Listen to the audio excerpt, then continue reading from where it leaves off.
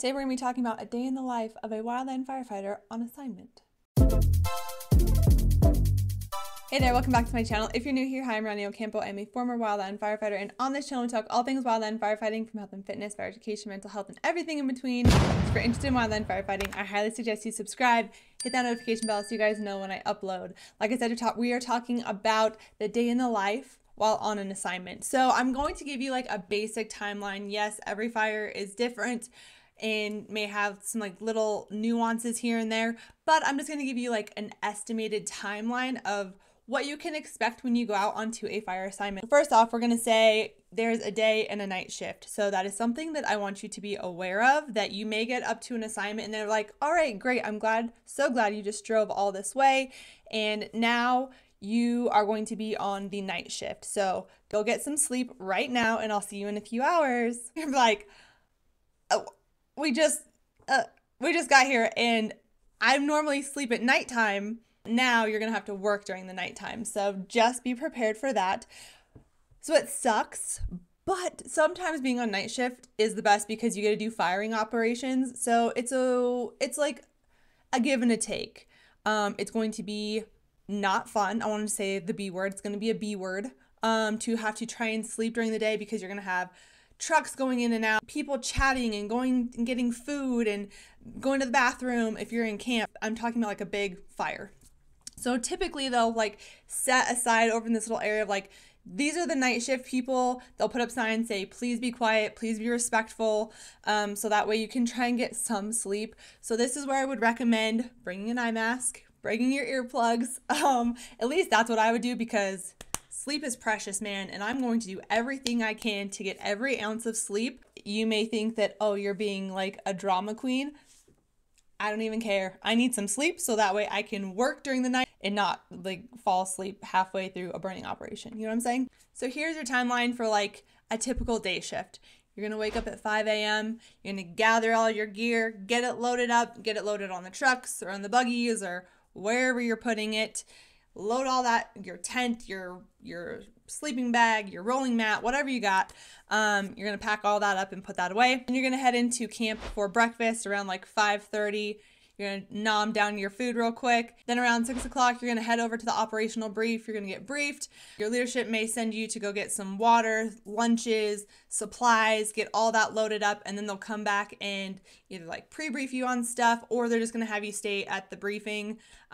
Typically for me, since I was like the rookie, like the lowest level, my leadership would go to the briefings. I would go get lunches, water, make sure everything is loaded and ready to go. And then once they came back, they would kind of give us like the little rundown of this is what we're doing for today. It kind of just depends on what your leadership wants you to do. So once you have your assignment around 7 o'clock, you're going to head out to the line, wherever that looks like. You may take a helicopter, you may drive there, you may hike there. It may be a combination of the 2 or 3 or whatever. So there's many ways you can get to a fire. You may jump down to the fire, you know what I'm saying? You can drive your little dozer out there, or the water tender. Shout out to the water tenders. Anyways, so many ways you can get out to the fire line. Then around 8 o'clock is about when you're going to start actually working on the fire line. Again, this is a very loose timeline. It could be a little bit different. The timing could be off, but this is just like the general timeline. Of course, once you're out there, you're going to have different fuels, terrain, weather. So obviously you're going to make sure your situational awareness is good. You're going to get your LCESs, your lookouts, LC communications, escape routes, and safety zones. So from your leadership, make sure that you get briefed on that. If you do not understand something, make sure that you understand it. No question out there is stupid. Some people will tell you that it is, but I'm going to tell you that it's not. If you don't understand something, if you don't know something, ask. And if someone makes you feel stupid for it, it's your life. It's your life on the line. And this is where I get real passionate about it. If you don't understand something, I don't care. Ask. It's not just your life, but now also your teammates' life if you don't know what's going on. So that's where I get passionate. So ask questions. So once you're out on the line, it's typically in a remote location, of course, depending on the location. But just say you're in a remote location where you're not going to have cell phone service. You're not going to be able to text anybody. You're going to have to talk to the people that are on the left and the right of you.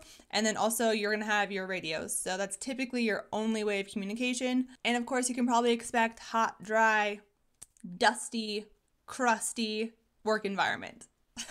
Some of the physical work that you can expect to be doing, of course, is hiking to the line. You could be cutting down trees with chainsaws. You could be a swamper who's actually pulling all that material away that those trees that they're cutting down. You could be moving rocks. You could be digging line. You could be doing a hose lay. There's all types of work that you're going to be doing. Around 1 o'clock, that's when you're going to get your little sack lunch, your little brown bag if you're lucky, or you'll have your MRE, or just like have some snacks from your little pack.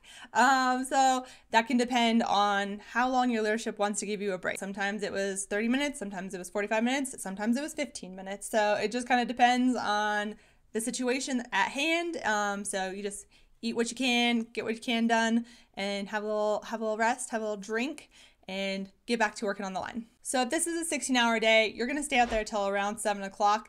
If it's more of like an 8-hour work day, think around like 4, 5 o'clock probably. You're gonna start heading off the line, getting all your gear, hiking back to the trucks, and then heading back towards camp. Once you get back to camp, you're gonna get some dinner, you're gonna shower if you can or if you want to. Some people don't like to.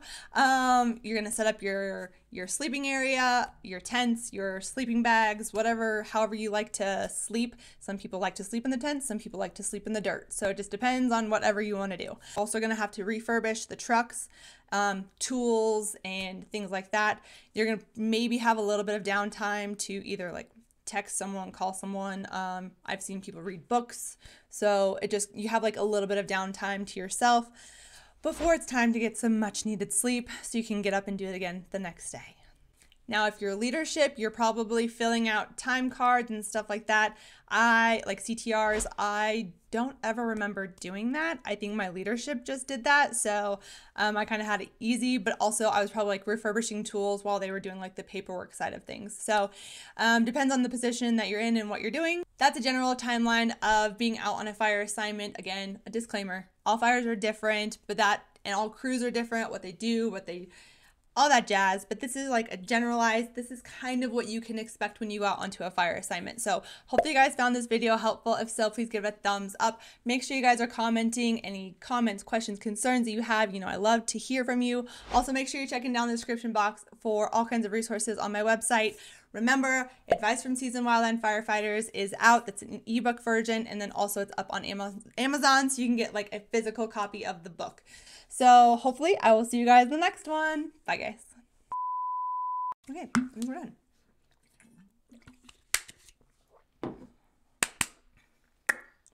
Discipline that you need. You need some discipline. You need some discipline in your life. Just kidding. Anyways, okay, bye.